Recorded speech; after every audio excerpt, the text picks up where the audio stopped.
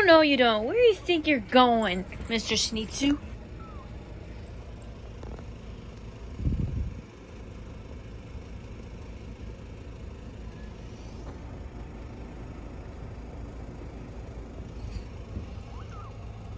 Just so you know, guys, this is not my kitten. This is not my kitty. This is actually my brother's and my dad's kitten. You know, they found, my brother and my dad found him at the house. So, this is baby Zenitsu. Of course, they named him after an anime character. So my mom actually bottle fed her, or bottle fed him, since he is a boy, actually.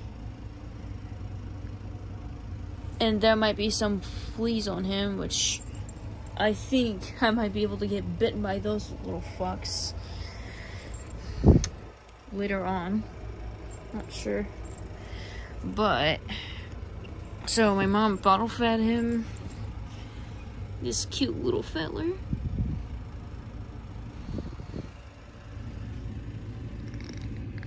You wanna navigate around?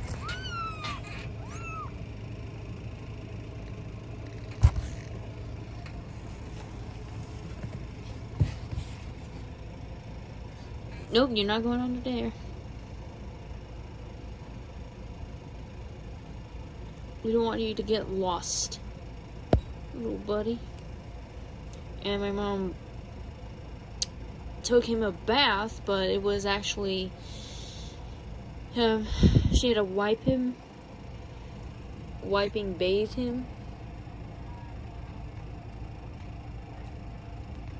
Where are you in, sir?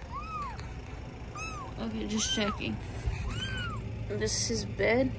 This is his little crib. This little baby crib. Yeah, just babysitting him for a little while.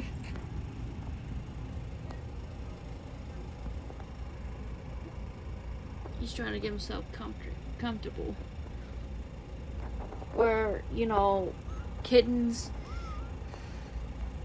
that live with their mother's supposed to support them and supposed to keep them warm. And yeah, it's supposed to keep them warm. Keep all their babies warm with the mother's stomach, or with the mother's lying around them. Just like how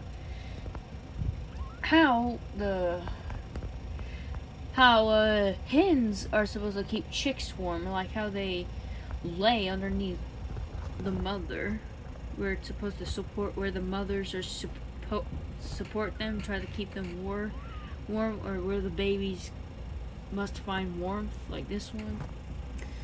But we have the main one, which I don't know why he's possibly jealous at me. Rango. He's like, who the fuck is this white bitch?